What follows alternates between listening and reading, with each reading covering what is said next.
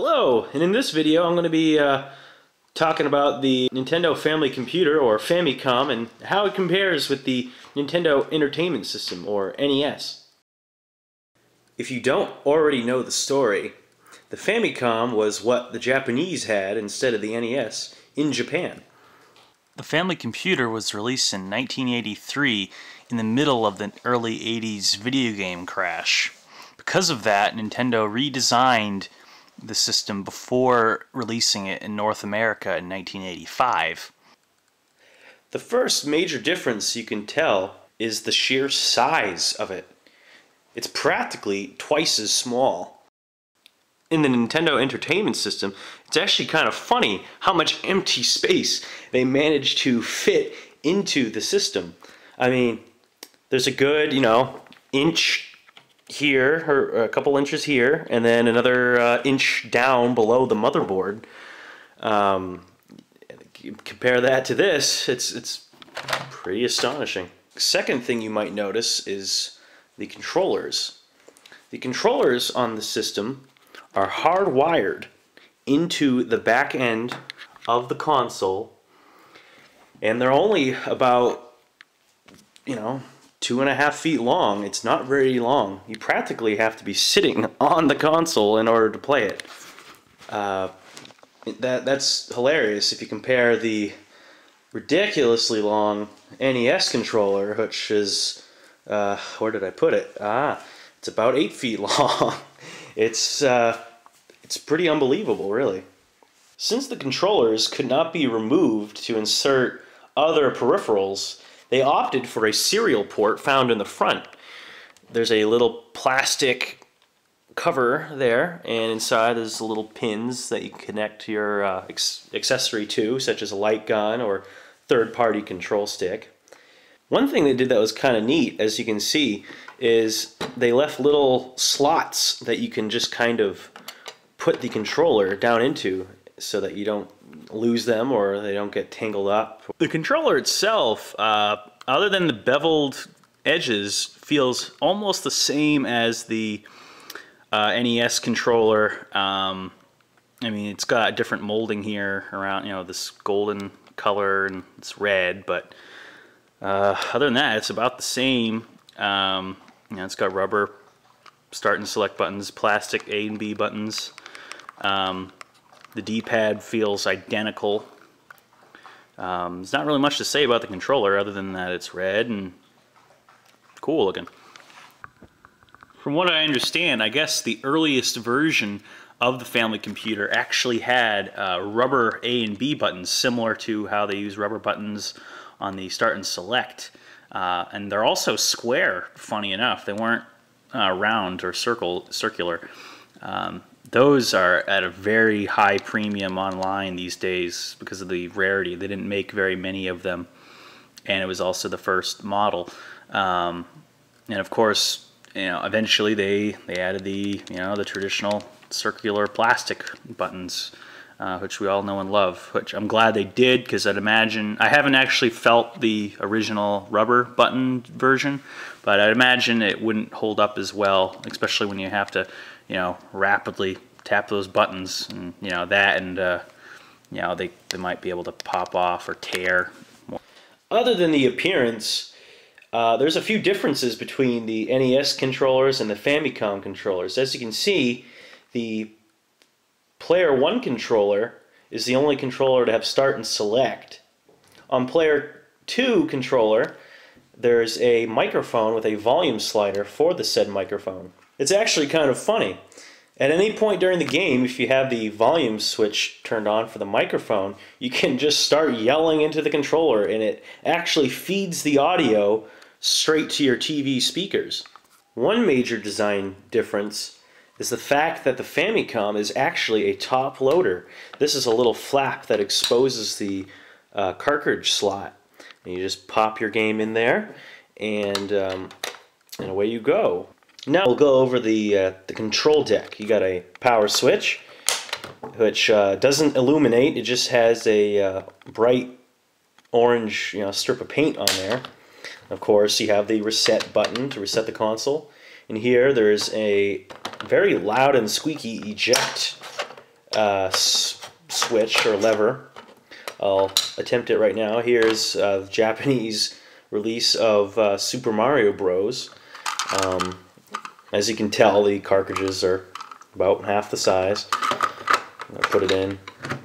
It goes in nice and snug and firm, and then you just pull up and pops it out. On the back of the console, you have the two controllers, and then you have the AC adapter. You have a TV and game switch, which I don't even know what it does, to be honest. I just leave it on game. And then, of course, you have your channel 1, channel 2 switch. And, of course, you have the RF switch output. Here's the RF switch. I think the first thing you'll notice is how adorable it is. As you can see, it's like it kind of mocks the original console. It has a little fake you know, ejection switch and power switch and everything. It's pretty cute. On the end, it actually has the old school antenna prongs here. I haven't seen a TV that uses this in a long time, but of course it also has a little adapter for coaxial, so you can go ahead and plug that into your television. Luckily enough, the Famicom is actually compatible with the NES RF switch, so you don't have to worry about this funky thing. Here I am playing the original Super Mario Brothers on the Famicom. One important thing to remember when you're importing the Famicom is the fact that it uses different channels. Although on the back, the RF switch says that, you know, it uses channel 1 and 2. That just simply isn't true over here in the United States. In Japan, the NTSC frequencies are a bit different for the channels, where their channel 2 is our channel 95. So when you're plugging in your Famicom to a television, you got to make sure that your television can actually go up that high, because I know some of the older televisions out there, like especially ones with dials and stuff, don't allow you to go that high. So that's just one important thing to remember. The one thing that's missing from the Famicom is the audio-video RCA connectors or ports. They did not have that, which is unfortunate. Luckily enough, though, there are mods available for the Famicom motherboard to support RCA adaptation. For me, there's no modifications on my system at all. I prefer original over you know, modern modifications and anything like that. The last and probably most important thing to remember when importing a Famicom is to use the original Famicom AC adapter. Apparently the NES adapter outputs at a higher amperage, and so supposedly you'll melt your motherboard. I haven't tried it myself because I don't feel like wasting a perfectly good Famicom. But just keep that in mind. You're going to either have to get a transformer of some kind to convert the amperage to an appropriate level, or you could just use the you know, the Japanese version.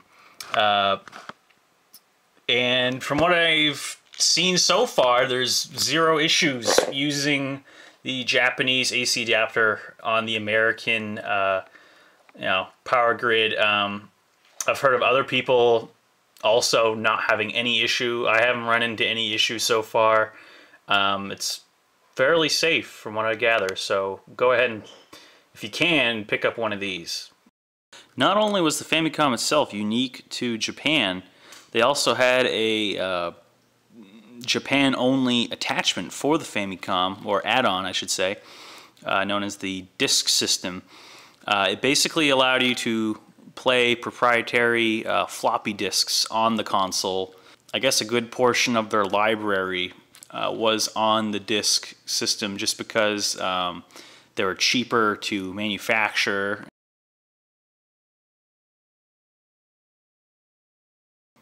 Famicom's a great little console for collectors. However, for the typical person, I wouldn't recommend it just because of A, the price, and it's not very practical, and that a lot of the cables are shorter. Not only are the controllers hardwired in, they're short.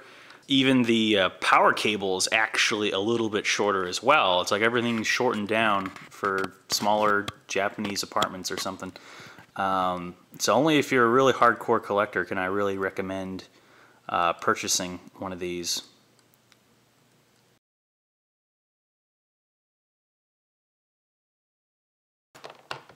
Quite an interesting departure from the slot loading